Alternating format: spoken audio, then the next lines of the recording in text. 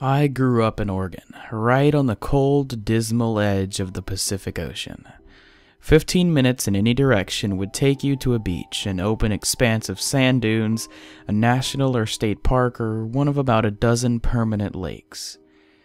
For years, every summer we'd go to a family friend's house to use their lakefront property and their dock. Looking back, it doesn't seem like much, but I can remember spending countless hours there swimming, kayaking, paddleboarding, and snorkeling. When I was 12 years old, I refused to go again. I hated the lake. I hated that house. I had nightmares for years and never explained to anyone why it happened. I still don't like to talk about it. Whenever I do, I feel like I can smell that lake again. People don't realize, but lakes are dirty places. Animals piss and shit and die in them. All kinds of plants rot on the surface. People dump their garbage. There's so much water that stays clear that people think that it's clean. It's not. All the lakes I've been to have a certain smell, like they're not totally pure. This lake, my lake, slowly developed a smell like death. That sounds dramatic. It's not like you could just sniff the air and think, that's death. No one would have gone to the lake if it had been like that. It was just a subtle thing that you caught a whiff of once, and when it was gone, maybe you looked around you for a dead fish or squirrel or something, and then you forgot about it.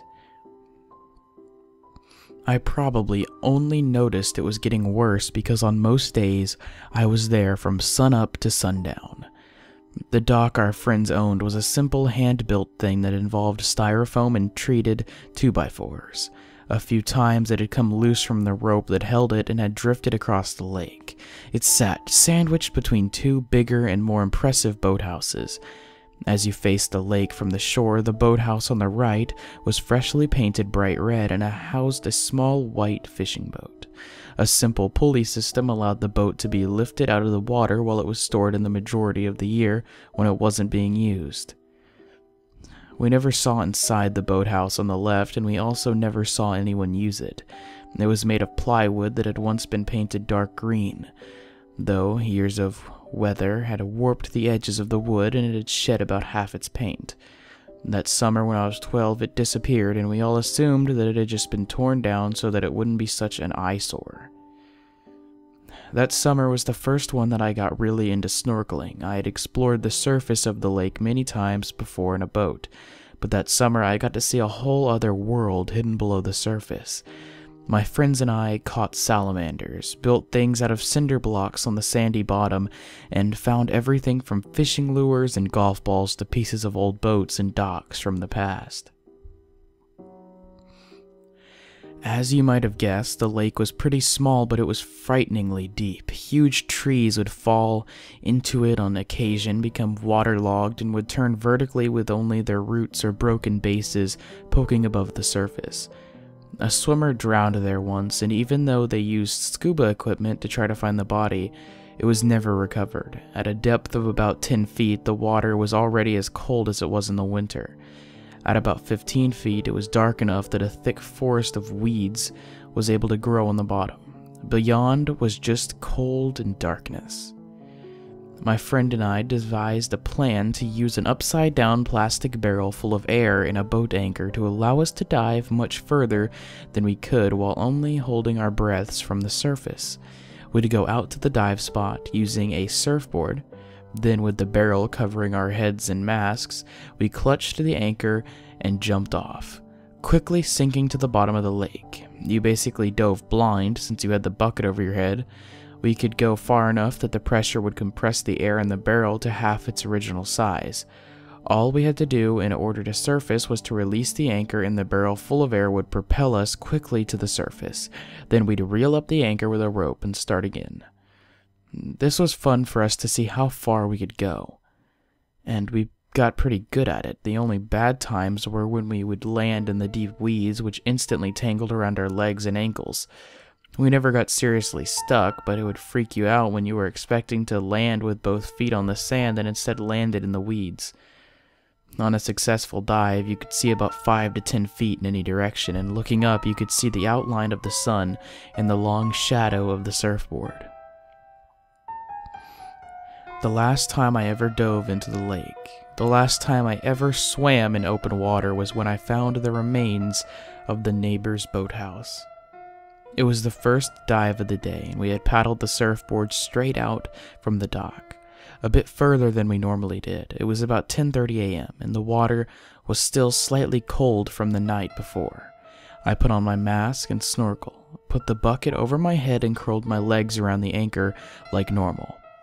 This day, my friend had brought his father's underwater flashlight, so I readied that as well as the bucket above my head and took the plunge.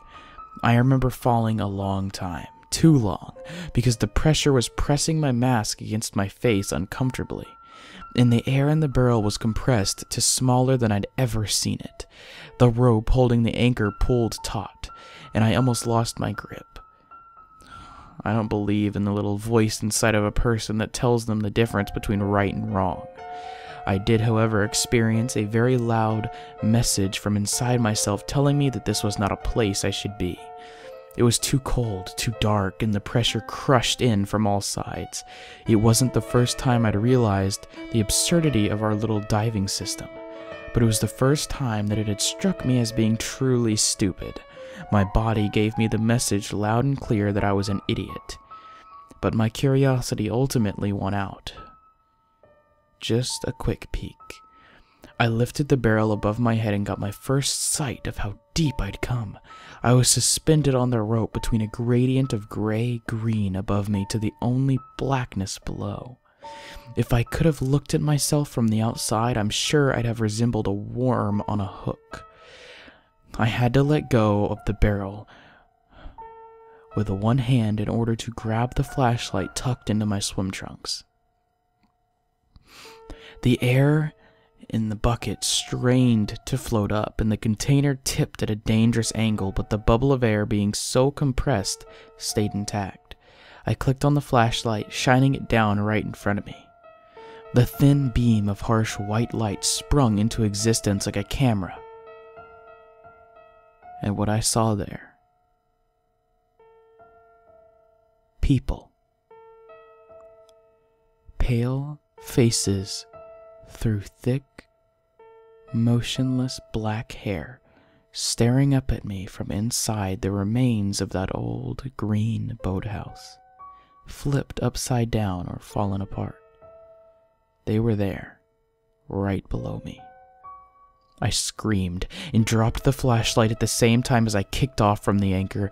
The barrel started pulling me up to the surface faster and faster. In a complete panic, I thrashed my remaining arm and legs in order to try to go faster. I had expelled all my air, and I felt like this was the moment I was going to die. I felt sure that they were right behind me, their pale hands inches from my ankles. From one moment to the next felt like an eternity. The end of the rope fell past me, 10 more feet, 9, 8, fire in my empty lungs. I don't remember breaking the surface. I do, however, remember being on top of the surfboard alternately, breathing so hard that I couldn't cry, and crying so hard that I couldn't take a breath as my friend pushed me to shore. Once I reached dry land, I left without looking back. I felt then that it was so crazy that I couldn't tell him or my parents or anyone. There were people down there, not living people but dead ones, with empty eyes staring up at the gray, faraway surface. They must have been weighted down or restrained, I don't remember. What I do remember is that as the flashlight fell into the weeds, it shone on the most horrible part of all. The legs of one of these things had been roughly sewn together to create the image of a grotesque mermaid, including a large and elegantly shaped black tail. For a long time after that incident, I tried to pretend that it hadn't happened, that I hadn't seen what I thought. Trees or logs, not twin female bodies, a patch of sand through the weeds, anything to not have to accept a reality that scene could exist in. As an adult, I've had to accept it. I still see it in the dark. I can't escape it. I've realized that whoever owned the boathouse must have been experimenting. The swimmer who disappeared was probably one of those victims. I don't know who the other women might have been. Somehow, the bodies would have to have been preserved, the only evidence of decay being from the eyes, which still stare at me in my nightmares. I'm still torn between wishing I'd investigated and learned more about it and wishing to hell that I'd never, ever seen it.